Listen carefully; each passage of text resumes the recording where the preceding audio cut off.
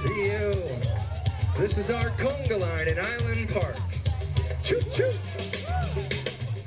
Take a look at some of the fun had today at Midwest Kidfest at Island Park near downtown Fargo. The event kicked off at 10:30 this morning with the Teddy Bear Parade. It's wrapping up here in a few minutes at 6:30, but in the middle there was face painting, barrel rides, a petting zoo, lawn games, food trucks, and more. Construction is still ongoing at Island Park, so no one was allowed to actually park there. That was a complaint last year, so this year Fargo Parks offered free rides via Mat Bus to try and help things out.